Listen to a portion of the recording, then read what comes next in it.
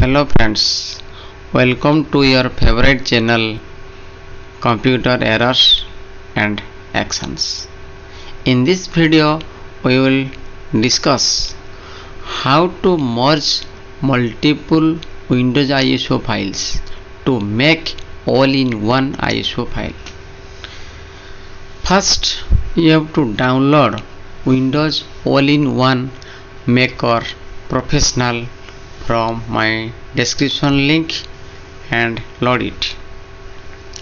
Then all of your downloaded Windows ISO files which you want to merge should extract to different folders of the Windows where you can find easily. Then go through the Windows All-in-One Maker Professional step by step as follows. Friends, if you are not subscribed my channel, please subscribe my channel Computer Errors and Actions. Press the notification button for the further videos and like it. Thanks. First, open Windows All-in-One software. Press yes. Then you have to select your extracted folder of Windows 7. Here ISO file extracted and Windows 10 ISO file extracted here.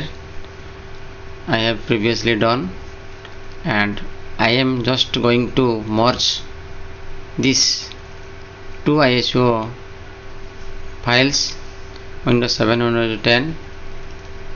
Click on select WIMS and go to your source folder where you have saved. I have saved on my desktop folder Windows 7.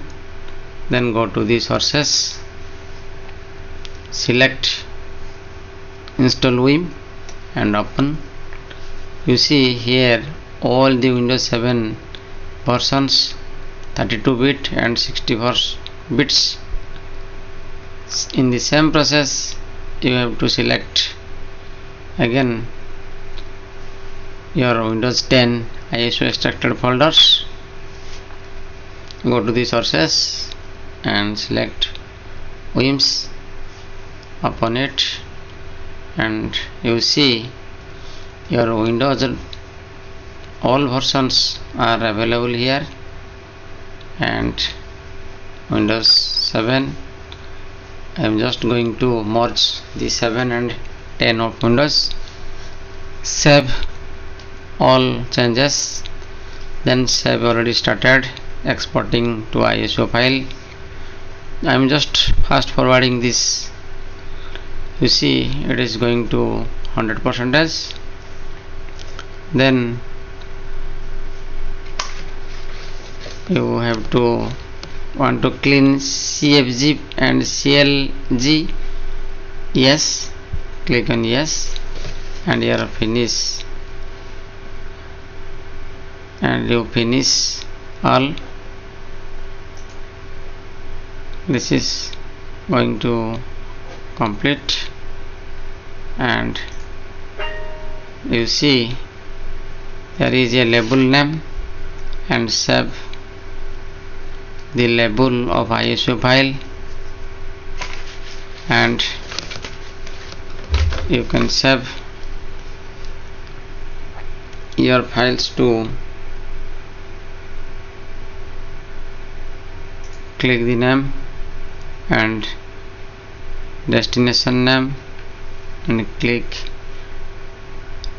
write the ISO file name now, Win all 7 and 10. This is my output file name, and save now. Make ISO, click, it is creating ISO.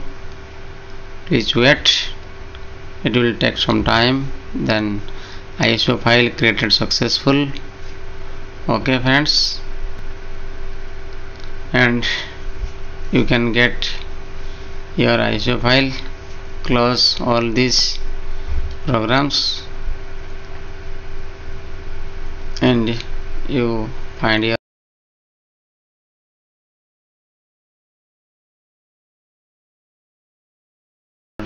ISO file where you saved. This is my ISO file. I saved Windows all-in-one 710. Okay guys, if you are not subscribed my channel, please subscribe my channel and like it. Thank you.